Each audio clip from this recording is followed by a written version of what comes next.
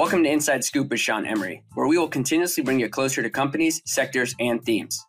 This recording should not be construed in any manner whatsoever as a substitute for personalized individual advice from Avory & Company.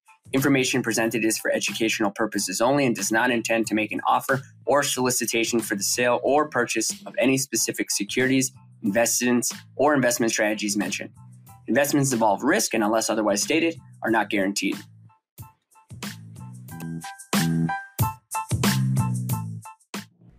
Hello, everyone. We have another digital note here on Inside Scoop. Today I had the opportunity to speak with David Pires. He's currently the head of data visualization at Expedia Group. They own Expedia, VRBO, which is the competitor to Airbnb, Hotels.com, Trivago, HomeAway, Orbitz, Hotwire, and many other brands. You can just imagine the amount of data that is being ingested there to turn that into visuals.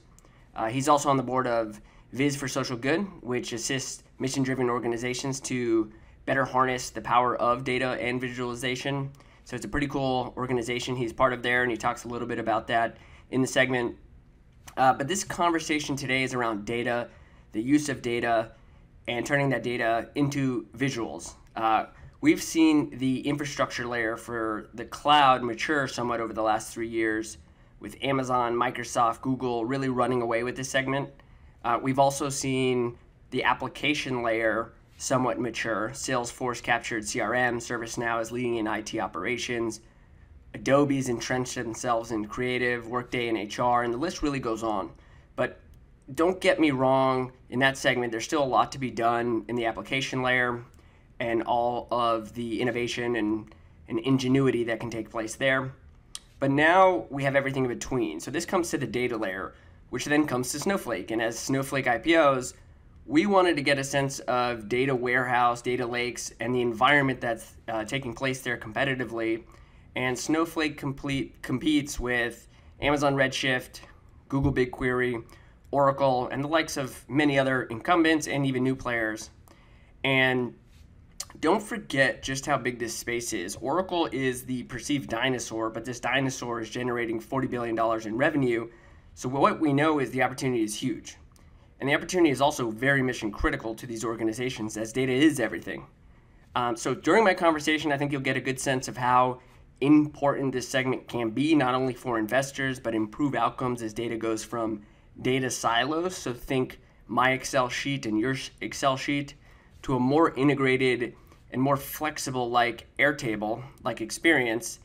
And if you don't know what Airtable is, just think of it basically as a Google Sheets on steroids. So with that, let's get to the conversation with David. I hope you enjoy. David, how you doing? Thanks for coming on Inside Scoop. Hello, thank you very much for having me. Yeah, so you're in London. How's everything over there? Are you guys getting back to any form of kind of normal behavior? I think we are slowly. There's always the risk of kind of the second spike as we go into the fall. I think there's some questions in the air as school reopens. So fingers crossed everything goes smoothly. Yeah, good. Yeah, over here things are getting back to some form of normal. Obviously, we have a big test with flu season on the horizon and cold weather on the horizon in the north. So we will see how that plays out. And obviously cross our fingers with all the data and science that's taking place in the world and technology. And hopefully 2021 is, we can start it off on a good foot. So I was happy to get you on here for kind of share about yourself, share about the thoughts of what's going on in data and visualization. You could also share us how you became the head of data and visualization at Expedia Group. You oversee a lot of stuff. There's a lot of companies underneath that umbrella. But just tell us a little about yourself, how you became and how you got to where you are today. Oh, thank you. As I said, thank you very much for inviting me. So kind of how I ended up here is kind of a mix of luck and kind of, I guess, being in the right space and kind of being interested in kind of continuing to develop. So I used to work in the mortgage space for banking many years ago. And then in 2008, as you expect, financial crash hit, which meant that there was a change of direction that was needed. So I looked at analytics and it felt like the right space to go into. And from there, I kind of somewhat continued to work in benchmarking and banking, retail banking specifically here in the UK, working in various roles on the analytics space, and then kind of grew from there and joined consultancy into workspace out in Oklahoma. And there the key was really to kind of help other businesses with their analytical problems and be able to support them with analytics at scale. Then fast forward a little bit, and I joined Expedia about a year ago to head up the visualization team there, where we are kind of creating some interesting products internally to help us kind of shine the light on key insights. Yeah, no, thanks for that. And just to be clear, this is your own personal conversation. This has nothing to do with Expedia in terms of his views. But important time, obviously, you see some of the data in travel. You also we're at a moment in time where the speed of having access to data is critical. We're also at the time where Snowflake is the number one hyped IPO of the year. Whether we agree or not or disagree on that, it's really just trying to think about what's the value add there. So again, you turn data into visualizations, and the back end of that is really critical in having access to that. You probably have one of the most looked at Tableau reports over the last month, where you take in Apple mobility, Google mobility data, I think data from like Oxford and maybe another data source. So you have 4 pools of data that you had to aggregate together. Not an easy thing to do 10 years ago, probably easier 5 years ago. Snowflake is, and some of the other competitors, whether it's Redshift from AWS or BigQuery from Google, just talk about the data layer of like what's going on there that's making your life, let's say, easier, and just maybe how you view those competitors, what you potentially like, what you dislike, Okay. any favorites in that space, and then we'll get to the BI tools. Yeah, I think just on your point about the importance of data, I think it's key.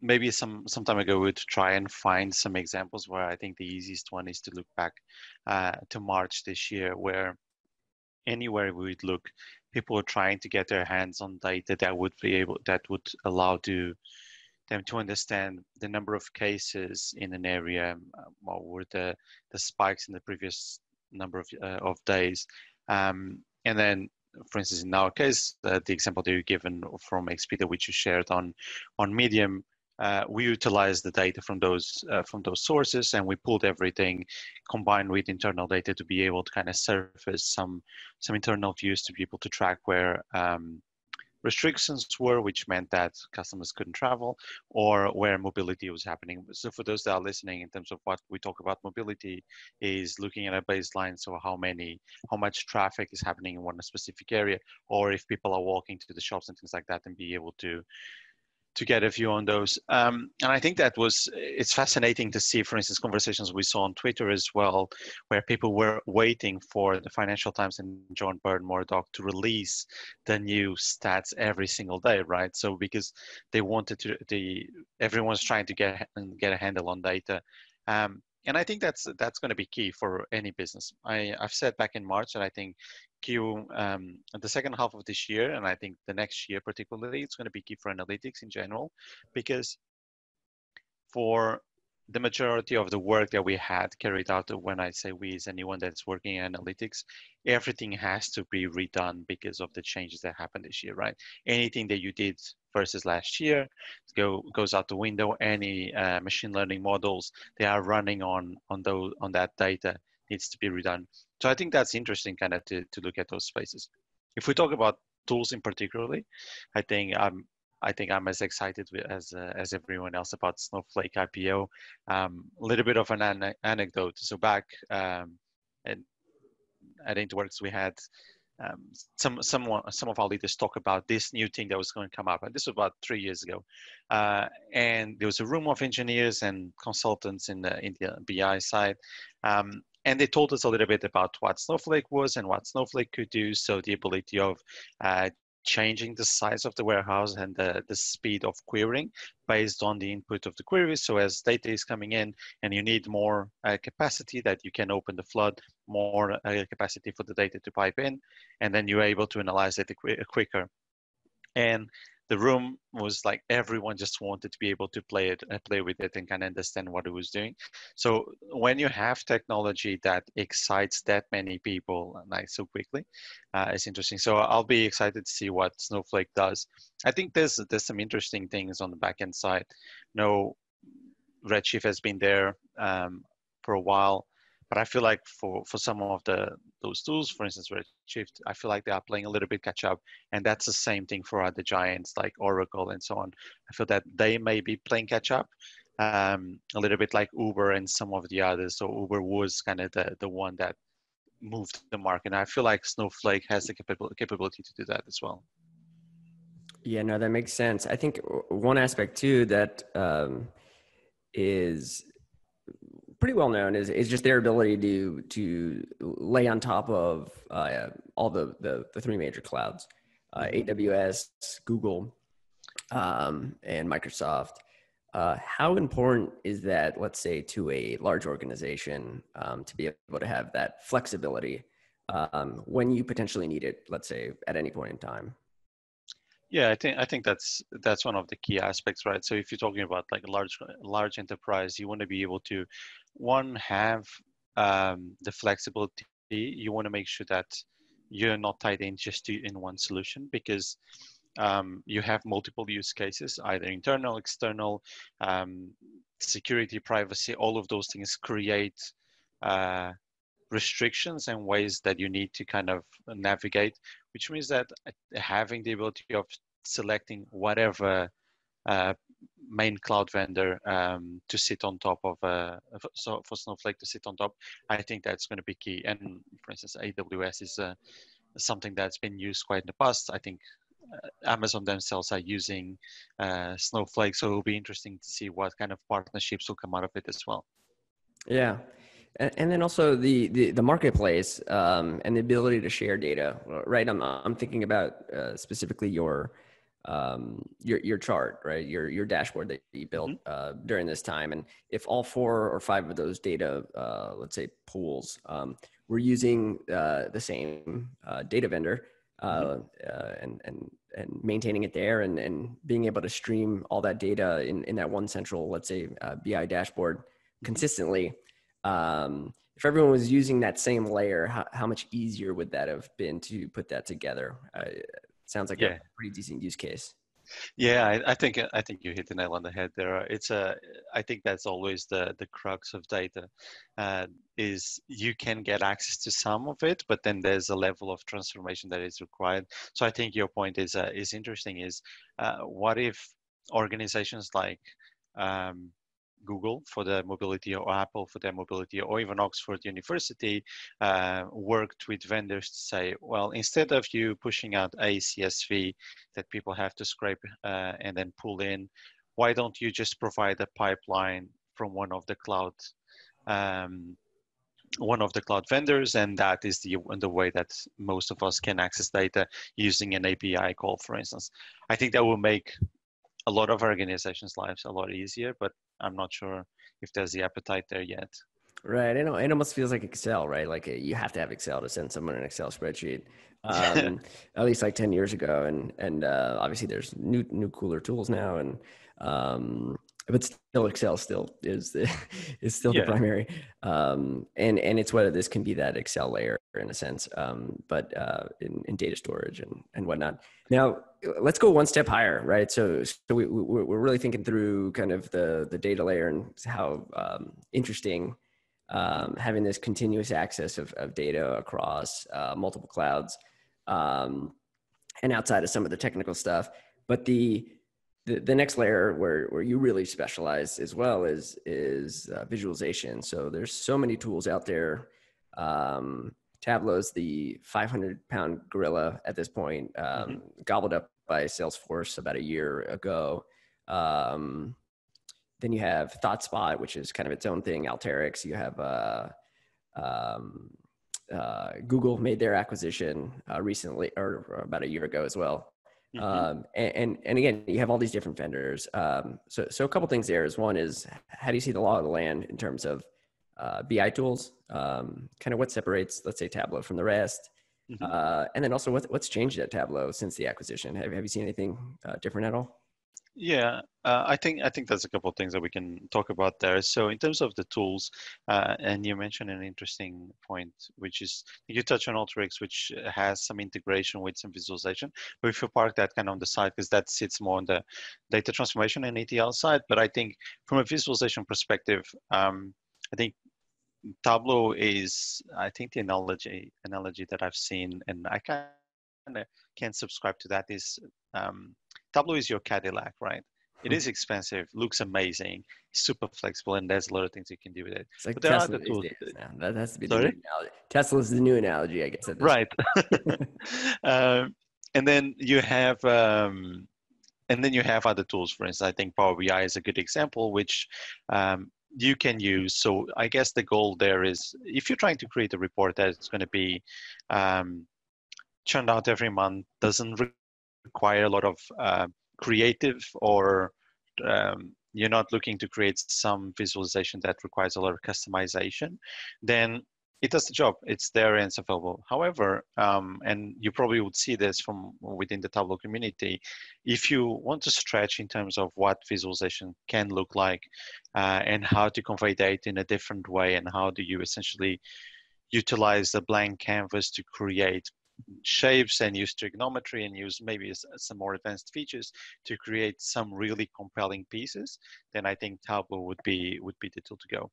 And that would be my preference as well. So the team that I have within Expedia, it's amazing to see the things that they create and the ability that they have to manipulate the tool and be able to kind of be really creative in the way that they display and visualize data.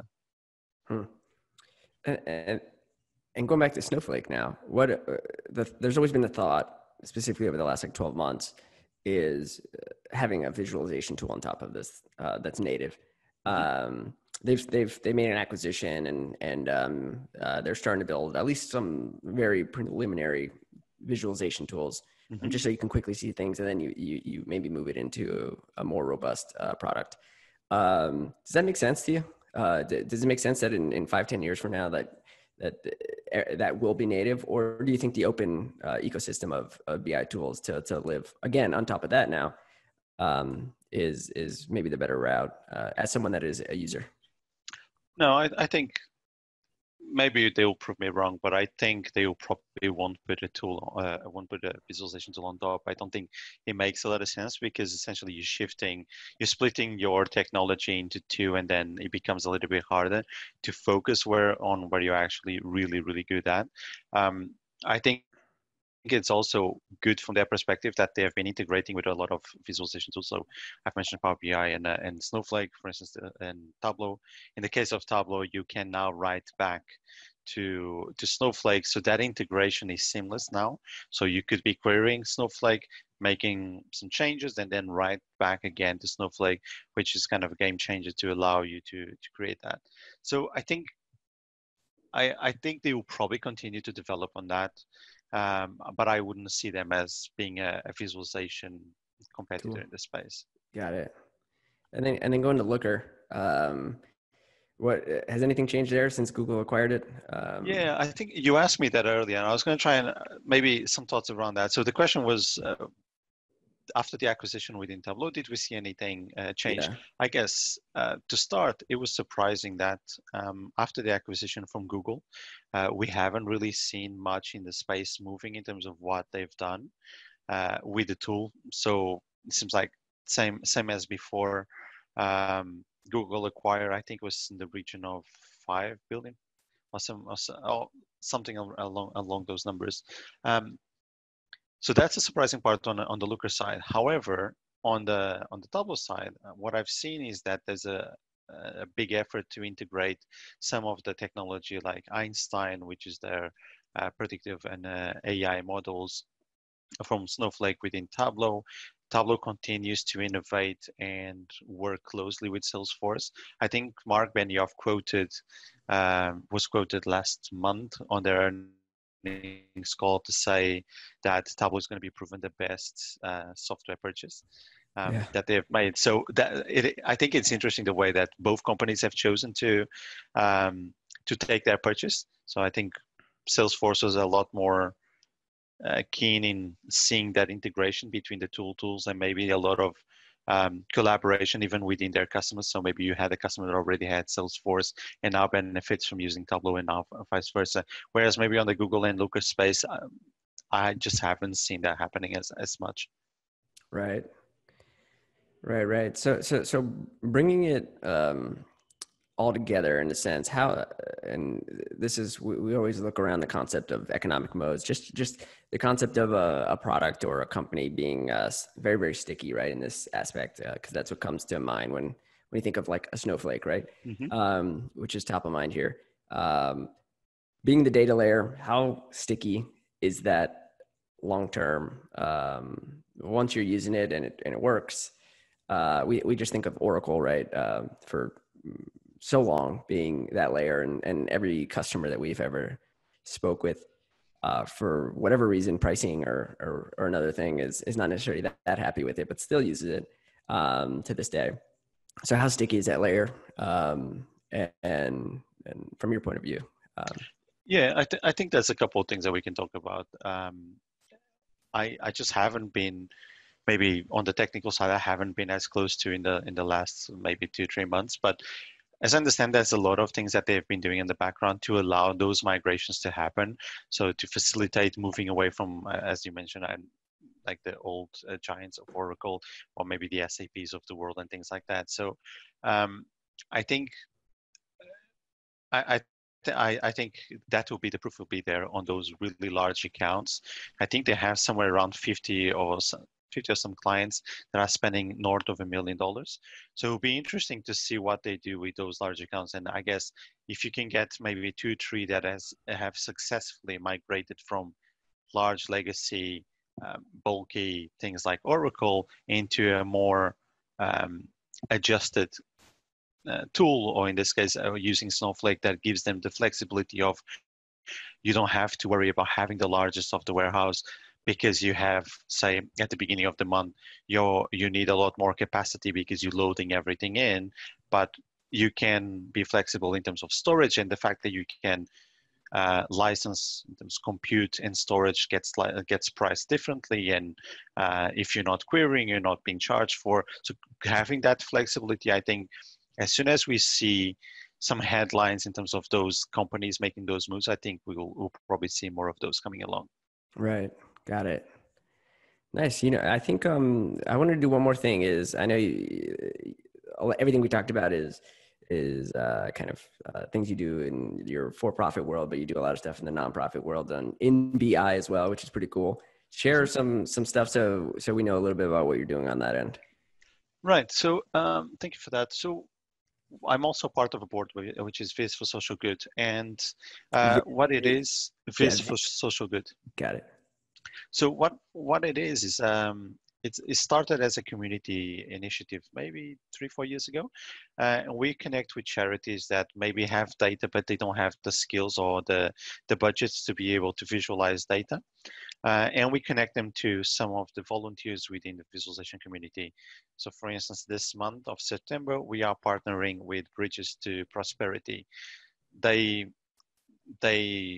build and put in place some bridges within communities, so maybe connecting rural communities within Africa. So instead of having to do 200 kilometers to go around to connect two villages, the fact that they have a bridge there, they can shorten that maybe, and it's only like 20 kilometers to cross that river. So a lot of that work that they've been doing, and they have the data for it, and now our volunteers are visualizing the data and the impact that they had.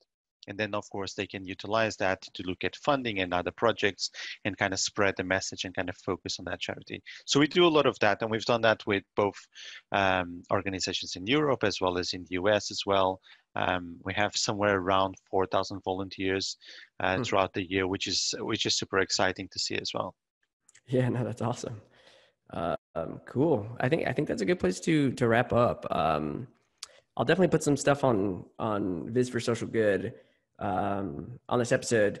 And if I guess if anyone has any questions for you, how can they reach out to you? I know you got a LinkedIn, so maybe that's the best route. Yeah, LinkedIn is it will probably be the best. Or if you want to get involved with Viz for Social Good, it is vizforsocialgood.com, and you have all the information in there. Cool. That's it. Let's wrap up. David, I appreciate coming on here and telling us everything about everything you know, and keep up obviously the great stuff you do at your company, and yeah, we'll be in touch, and hopefully tomorrow we'll see the Snowflake IPO and see some of the success that hopefully they have over the next decade or so. That's great. Thank you very much. I Cool. appreciate the time. Thanks, David. Have a good one.